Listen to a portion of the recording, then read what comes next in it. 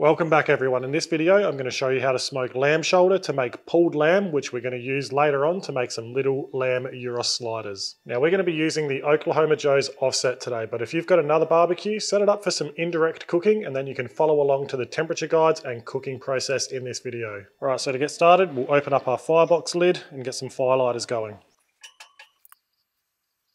Then we'll get a full chimney worth of lump charcoal or briquettes on.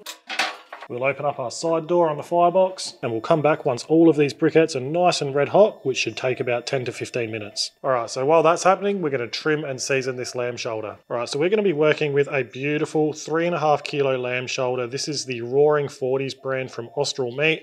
Absolutely amazing quality, and we're going to get started by taking a lot of this top white fat off.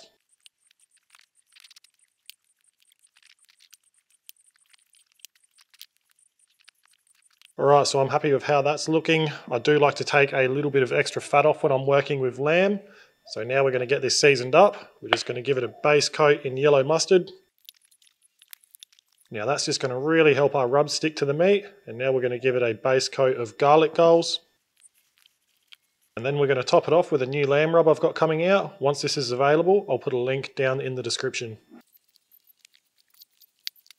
Alright, our briquettes are almost ready. Our lamb is trimmed, seasoned and ready to go. What I'm going to do now is get a drip tray below our cooking grate just to catch any juices from that lamb, and then we should be ready to start building a fire in our firebox. Alright, so we'll open the lid to our cooking chamber, then I'll lift our cooking grate up and get our drip tray in there. While we're here, I'll make sure our chimney stack is wide open, and as you can see, our briquettes are ready, so I'll take that chimney out. I'll get our charcoal basket in there, and then I'll dump our briquettes in. And now I'm just going to get one log split of iron bark on.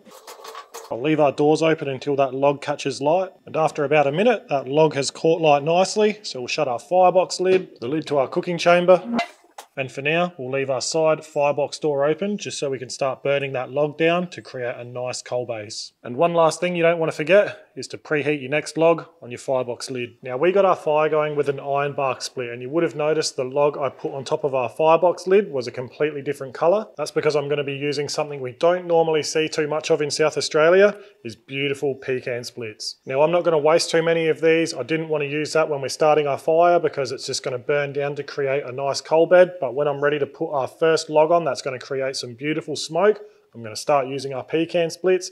I'm not going to use these later on once our lamb shoulder's wrapped because it's pointless as no more smoke is going to penetrate into the meat. So if you are in South Australia and you want to get hold of some pecan splits, get hold of Natural Smoke. There's not heaps of them left, but I'll put a link down in the video description if you are interested. Now the type of wood available to you is going to vary all around the world, all around each state in Australia, so make sure you do some research and find a wood split that's suitable for you. You obviously want to make sure it's been seasoned properly and it's suitable for offset smoking. So wherever you get your wood from, make sure you have that conversation with them because you don't want to be using the wrong type of wood. But for now, we're going to let that first log we put on burn down to create a nice coal base for us to work with. Then we'll come back to keep managing this fire and get this lamb shoulder on. Alright, so it's been about 15 minutes. That log and our temperatures have settled, so we can go ahead, open up our firebox lid. We'll get this pecan split on. And after about 10 to 15 seconds, you can see that has caught light nicely. So we'll shut our lid. We'll put our next log split on top of our firebox. Our side firebox door, we're just gonna leave a crack open just like so. Then we'll open the lid to our cooking chamber and we'll get this beautiful lamb shoulder on. Alright, so now our lamb shoulder's on, we're going to look to run this barbecue at around that 275 to 300 Fahrenheit or 135 to 150 Celsius range. And with offset smokers, especially down the firebox end, don't be going off what your lid temperature gauges are saying. It's going to be completely different as opposed to what's actually happening at cooking grate level. So if you've got a grill probe, hook one up until you really understand what that difference is between lid and cooking grate level. But for now, we're going to let this lamb shoulder go for a few hours. We're going to manage our fire. If you want to delve a bit deeper into offset smoker fire management, I'll put a link down in the description for you to check out. But for now, we'll let this lamb shoulder go and we'll come back once we're a bit further into this cook. Alright, we're around 4 hours into this cook. Let's have a look at our lamb shoulder. Alright, so I've been checking on this about every hour. I've been giving it a spritz with some apple cider vinegar just to keep some moisture in there. We'll have a quick check of our internal temperature. So at about that 160 Fahrenheit or 70-ish degrees Celsius. That bark on the outside is looking amazing. I reckon we'll give it another half an hour and then we'll wrap it up. Alright, so before we wrap our lamb shoulder up, while we've still got a bit of time, we're going to make a homemade tzatziki that's going to go with our little lamb sliders later on. Alright, so to start, we're going to use about a cup of Greek yogurt. And we've got about a 1/4 cup of grated cucumber here. Now this has been freshly grated, and what we want to do now is just squeeze the juice out of it. Now that can go in. Then we've got 3 cloves of crushed garlic, a pinch of mint, the juice of half a lemon, and a pinch of salt. Now we'll give that a good mix.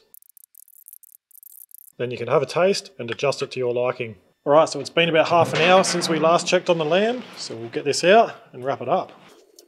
So we've got 2 layers of foil there.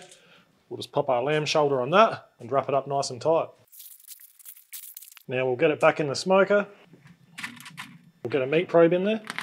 We'll shut our lid and let that smoke away. Alright, so that lamb shoulder is going to be going back into our smoker, and we're not going to check on it until it reaches an internal of around that 205 Fahrenheit or 96 degrees Celsius mark. I reckon it'll take at least another 2 hours to get there. I don't like putting a time on these things. And I'm also going to switch back to using our iron bark splits now, because that pecan is not going to have an influence on that protein anymore. There's no point wasting those splits if they're not going to have a benefit. And you also probably noticed I didn't add anything in with that foil wrap. That lamb is such good quality. There's plenty of intramuscular fat in there. I'm not worried about that drying out, but if you were using cheap supermarket lamb, you might want to consider adding some beef stock or some beef fat into there. But usually, in general, there's plenty of fat in a lamb shoulder, so I don't normally worry about it. And one more thing, when you get to this stage, once you've wrapped whatever you're smoking in foil, you can always finish it off in the oven instead of using an offset smoker.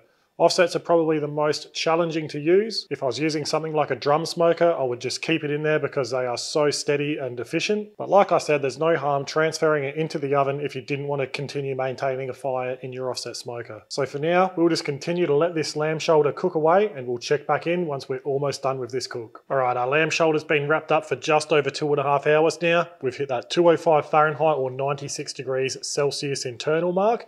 Let's open it up, have a probe around, and see if it's ready. Alright, so as you can see in there, we've got some amazing drawback on them bones. I can already feel how soft that is. It's got a nice wobble to it. That's just probing like butter. Alright, I'm happy to get that out. So I'm just going to grab another foil tray. We'll sit our lamb shoulder in that. And we'll bring it over to our cutting bench. Alright, so now our lamb shoulder's out, I'm just going to let it sit there unwrapped for a couple of minutes just to stop that cooking process. Now you might not think that's overly important when you're doing pulled meat, but personally, I don't like my pulled meat to go too much towards that mushy sort of state, which is what would potentially happen if we were to just wrap it back up straight away and let it rest. It would continue cooking and potentially turn mushy. So once a couple of minutes have passed, I'm going to wrap this back up. I'll let it rest at room temperature for an hour before I'm ready to serve it. Now, if I didn't want to serve this for 4 to 6 hours, I'd wrap it back up in the foil, and then I'd put it in an esky with an old towel, which is going to act as extra insulation, and that's going to stay hot for 4 to 6 hours. So that's up to you depending on when your lamb shoulder's ready and when you want to serve it. But for now, I'm going to wrap this back up in a minute. I'm going to rest it, and we'll come back to put these little sliders together. All right, this lamb's had a nice little rest. Time to pull it apart.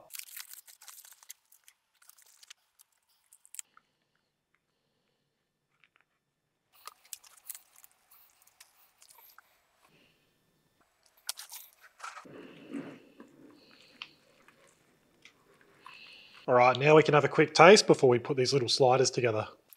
That is so good. All right, now we'll put these beautiful little sliders together. So we'll start with a base of lettuce, some tomato, then some of this beautiful pulled lamb.